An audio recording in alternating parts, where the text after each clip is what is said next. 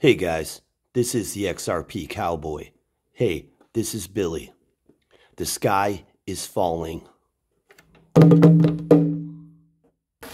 What are we gonna do?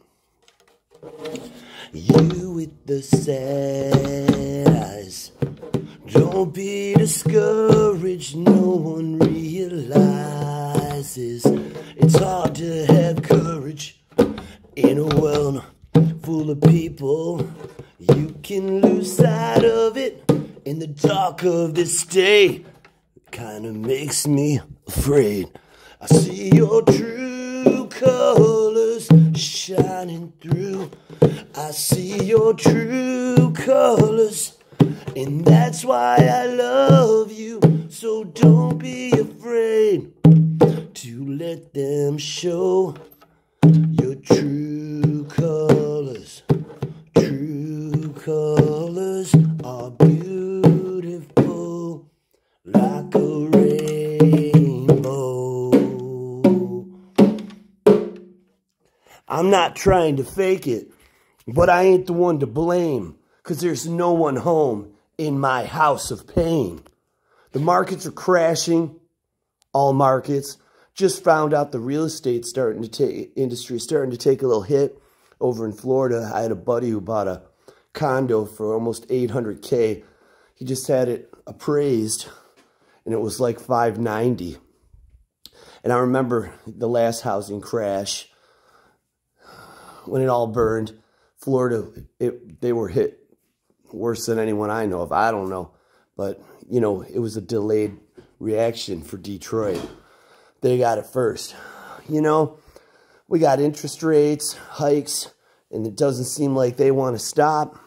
We've got a green narrative. We got gas prices. I just saw this report about like the top 10 goods are up over 40%. Gasoline, used cars, orange juice. So first time in history, you're better off buying a new car than a used. I mean, all these shortages, everything, even the crickets for my bearded dragon have gone up like 30-something%. And I said, what, do we have a cricket shortage? They said, no, it's just the cost of doing business. Boy, who are you calling a boy? That's what I said. There's a lot to talk about, but I want to keep it quick and fast. Who knows? Who knows? I know government's going to be potentially looking at the miners in August, Bitcoin. You know, Bitcoin to me is just like, you know, first-time mover, like a MySpace. You know, what's MySpace? You know, I work with some young kids, and they don't even know what MySpace is. Well, I'll tell you what, it was better than Facebook, that's for sure. You know, a lot of times they go to the wayside, these first-time movers. But my thing is, you know, with the economical uncertainty, I mean, we're definitely in a recession. You know, I noticed, you know, I went on one of those Indeed, I believe it's called, and I keep trying to find desk people for my shop. And last 2 years, and literally I might get 1 or 2 or 3 responses per post. I was doing them every month, and they were, I mean, just ridiculous, almost like spam. But I posted, talk about quantitative tightening, I should say.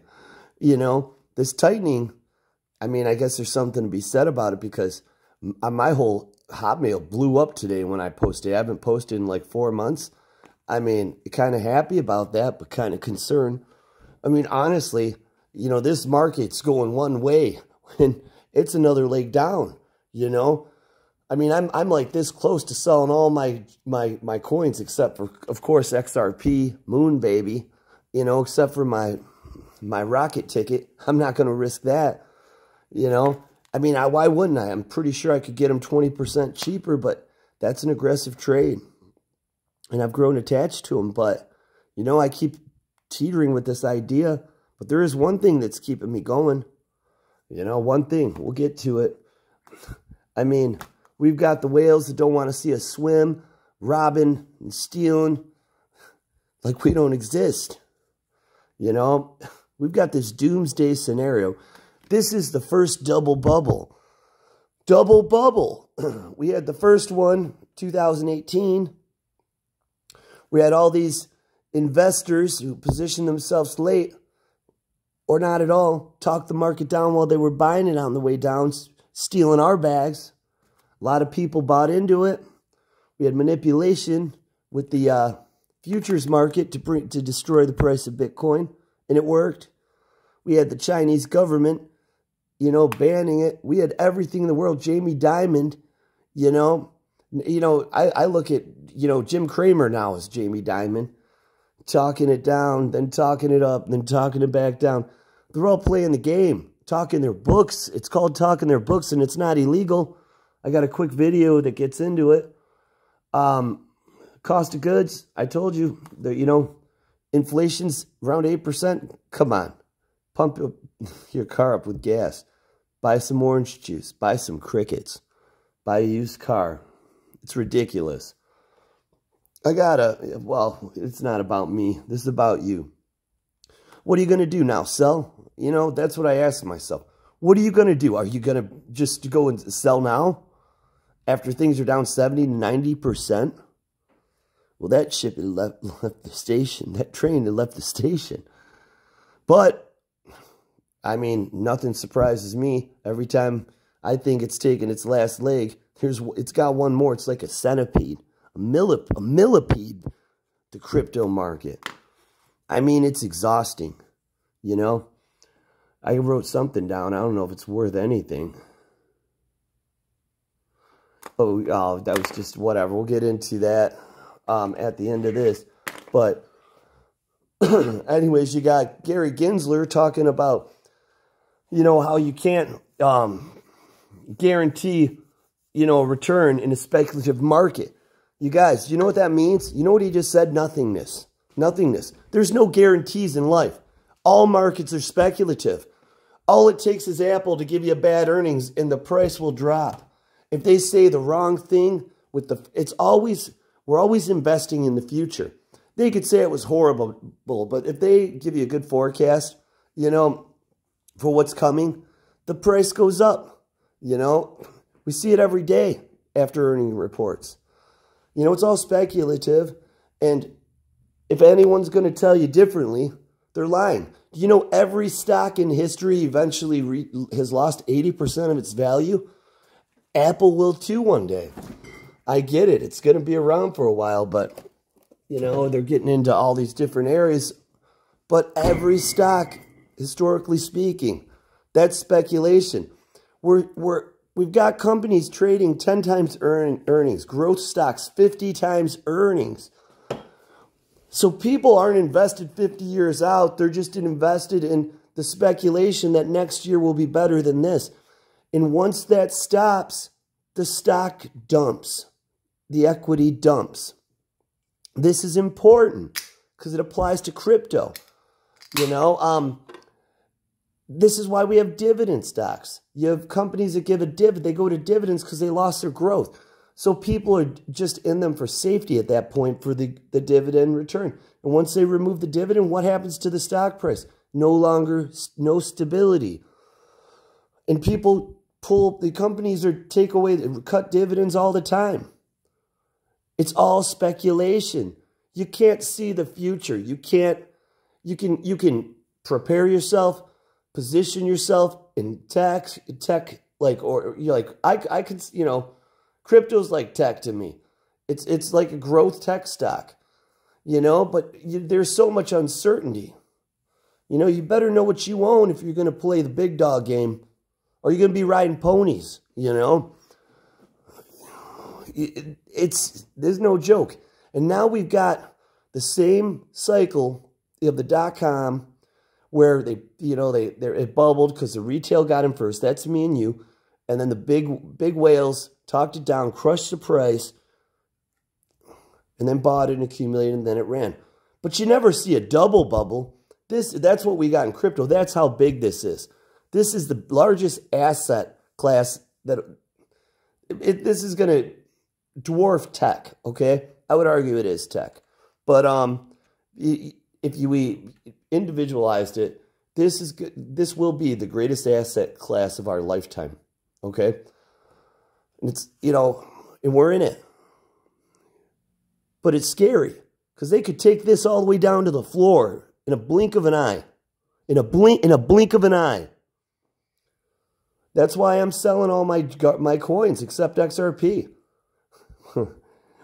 Listen, Billy's not selling anything, okay? That's a sheep. Somebody is watching Jim Cramer. He's listening. He's talking Jim's book, okay? We're not going anywhere.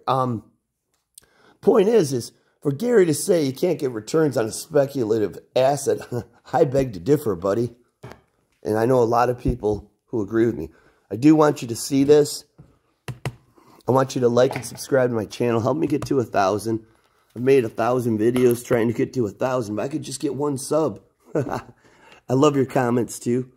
You know, if you have any questions, I'm here. You know, ask. But I want you to see this. This is the playbook, okay, of these idiots. And they do it, and they do it, and it's not illegal. I think this digital perspective, I like him, but there's also something he talks about that I totally think is ridiculous. We'll get... Let me see the volume.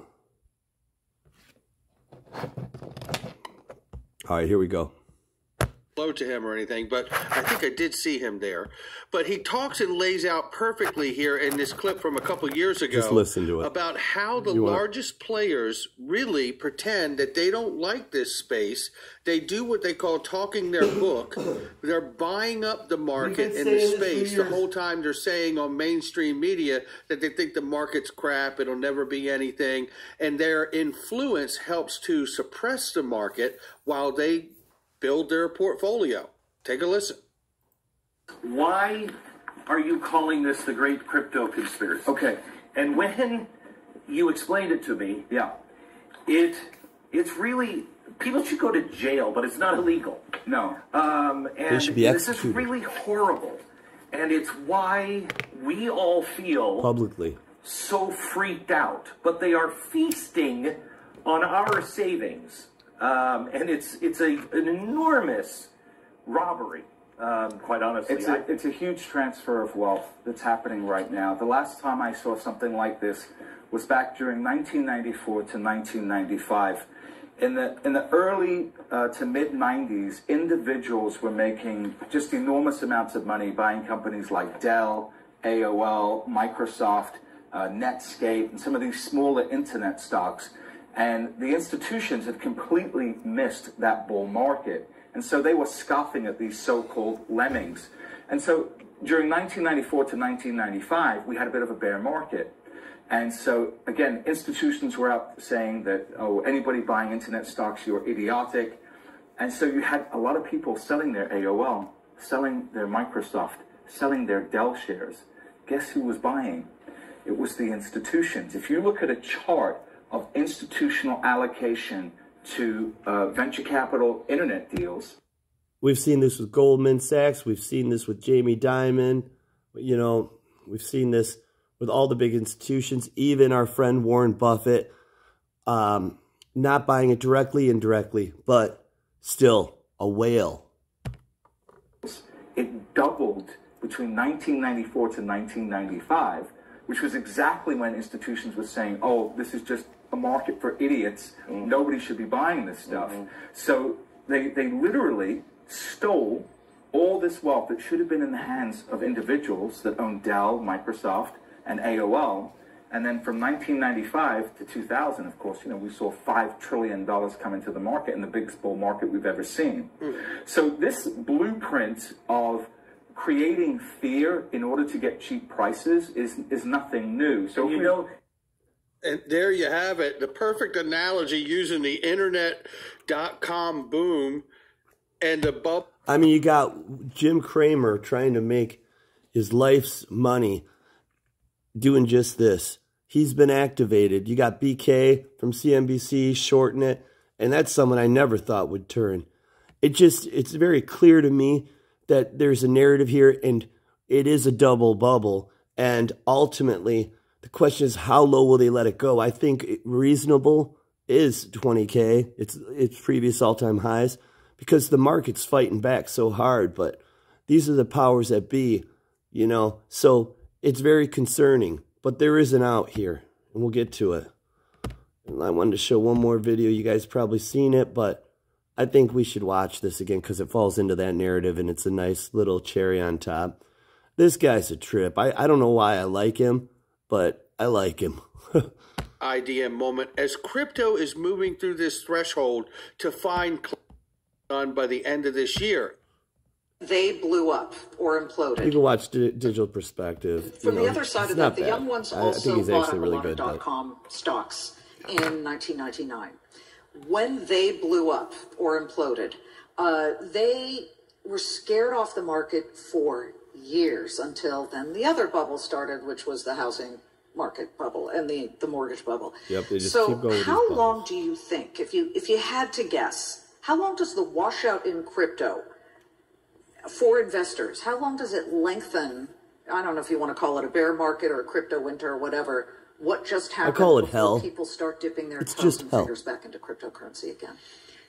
Yeah, I'm glad you brought up the .com, the .bomb, the thing that blew up, because it was younger people that were all interested in the internet and all of that. And the older people said, "Oh God, you can't put your credit card on the internet. Yeah. Somebody's going to steal your money."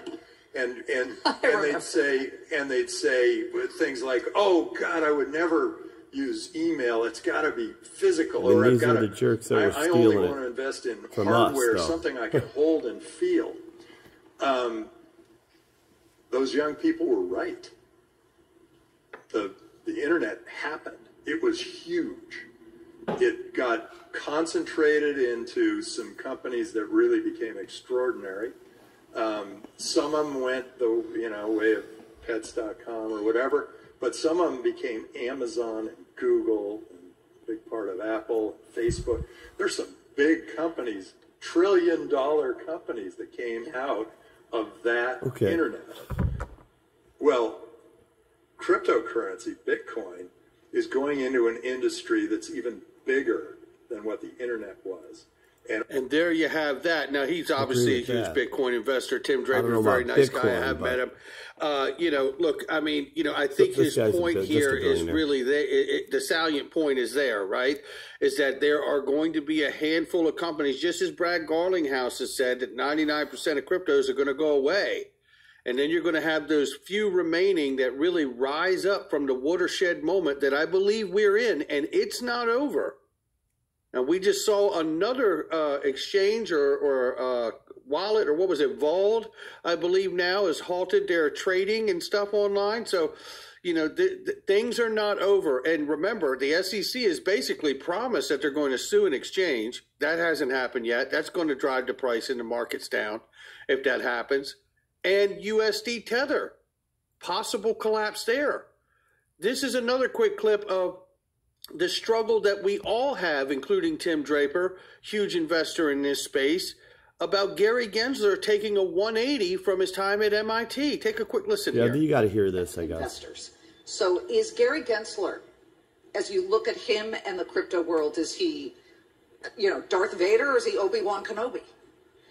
Yeah, I'm still struggling with this because I got to know him. We were on a panel together, and we were actually in front of a bunch of people from the Fed, and we were on a panel together before he got the job. And he was delightful and had a great sense, and he taught cryptocurrency at MIT. And I thought, hey, perfect choice. Sure. And all of a sudden, he took this job, and all of a sudden, he's like back in 1940s, and he's working with regulations that were created 80 years ago, and trying to apply them to whoever he can. And he's going after, some startup comes up with something in a sandbox, and all of a sudden, the SEC's on them. That's not going to encourage innovation. And I think he really needs to figure out how to strike the right balance or even back off. How do you counter him looking at you and saying, Tim, You can't guarantee a return on an asset that is speculative. And then I wanted to end with that. So it's just ridiculous. We've all heard that. You know, I mean, we're living in a dream world. It's just someone's like not allowing us to sleep long enough to enjoy it. You know, this market, this doomsday scenario, it's happening. It's already happened, you know. So what do you do now? What do you do? You going to sell at this point? Maybe get lucky? Here's the problem. The whole world knows it's going to go down. Bitcoin's still at 20K. The market's following Bitcoin right now. And when the whole world knows something, usually it's we get a big surprise and things go the other way. You know, the question is, you know, we've got billions of dollars falling out, out of the market instantly, getting wiped out. As Jay said, disintegrated, instantly. You know, how much pain are they going to bring? How much pain are they going to bring? So my advice is be diversified through buying slow, because I'm not selling. Just because I know they want us to. And they're activating all these idiots like Jim Cramer. They're all these puppets. Sorry, I'm rambling. I know this is getting a little lame, but just average cost. Take your time. You know, the most fortunate experience I've ever had in crypto that was painful was the 4 years bear cycle that, I thought, what am I going to do? I might as well just keep buying. It's so cheap. And, and that was the initial thought before I started educating myself on this space and what the utility is. They want to talk to you. You want to believe these guys like it's worth nothing. It's going away. It's nothing. Well, it's funny. The whole world has a different perspective on it. This is the United States. And believe me, you. They're playing this game. They're probably playing it better than anyone else. They just want to hurt us a little bit. Unfortunately. Please like and subscribe. The end is coming. How hot will hell be? But you made it this far, you can make it the rest of the way. It's like at this point, you swam halfway across the ocean of pain. What's the point of turning around? You're halfway to the other side, probably closer.